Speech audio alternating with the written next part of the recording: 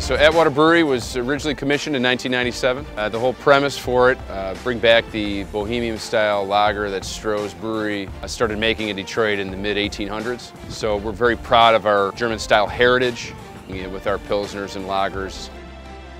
I'm a little bit of a malt bitch, so coming from the West Coast, which was all over hopped ales, coming out here to find a traditional big malty lager was right up my alley. It's literally the beer that brought me here. We still maintain the German brewing calendar, so we run a Maibach, Oktoberfest, Winterbach.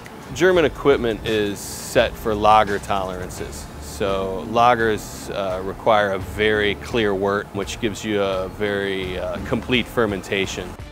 We have our main facility, which is located a block up from the Detroit River. We also have under the Atwater in the Park nameplate, which is a beer garden tap house project. We actually reclaimed and renovated an old church, put the brewing equipment up on the altar, and reclaimed all of the pews as seating and made the bar out of it. We had been looking at a space to reclaim, really bring a little bit more of our Detroit Rivertown brewery to some other areas. This is a great concept because it brings together a lot of our German tradition with the food that we offer here, our great beers, and then we also use it as somewhat of a test kitchen. So at any given time, you'll have 10 to 12 beers that aren't available out in the marketplace that you can come here and sample.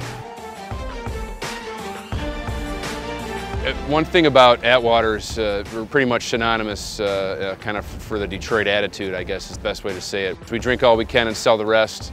Our logo has a hard-working blue-collar guy with a hard hat on, raising a beer after the end of a hard-working shift. We live and breathe craft beer, and to be able to sit down together and just enjoy, the finished product together, I don't think you can beat that. I don't know what's more Detroit than, putting your hands into something and then enjoying it after. One thing that we believe is craft beer, it's handmade. It's tough, it's hard, it's for the working people. This means getting your hands dirty, being part of it, being part of a community that says we respect what we do and we respect how we do it.